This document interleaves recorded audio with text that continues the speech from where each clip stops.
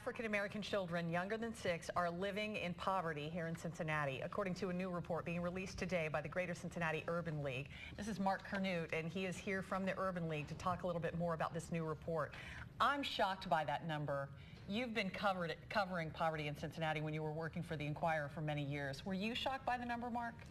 Not really. We had done, at the Inquirer, we had done a lot of research into this with census data, and we have one of the highest, Cincinnati has one of the highest child poverty rates overall in the country, around 50%. It's one of the top 5 in the nation. When you think about all of the businesses that we have here and companies based here and some of the great things going on with development, and then you look at these poverty numbers, it's like two different worlds.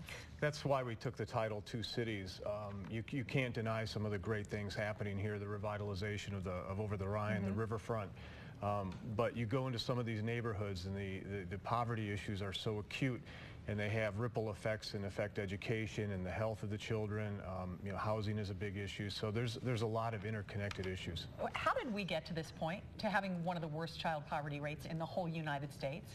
We're not alone, sadly. It's a very common thing, and I think one of the things that makes Cincinnati stand out more, it doesn't make it less critical, is the geography of Cincinnati is much smaller. It's a much smaller city in terms of square miles than Indianapolis or Columbus, and therefore the urban issues that we have with poverty and health issues are concentrated and I think then elevate.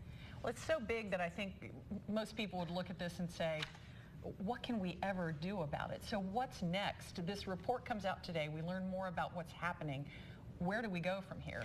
What we're doing at the Urban League, our president and CEO, Donna Jones-Baker, has put together a guiding coalition of community leaders, very powerful people, and we are inviting people to come in and join that effort. We have a web address now up, which is part of the solution at gcul.org. So what will people be asked to do if they log on to that? Answer some questions about their interests and what they can bring to the table? Exactly. We're hoping to match people's interests up with needs in the community. We're partnering with several other agencies and organizations that work in the community that provide services, tutoring services, health services. There's a lot to be done, and there's a lot of fits. All right. Well, we're going to be covering that announcement today here at Local 12 News. You're going to be seeing much more in our coverage today, but also in the months moving forward, too. And Mark, thank you so much for coming in and sharing this with us, and best of luck in the efforts to get things on a better road.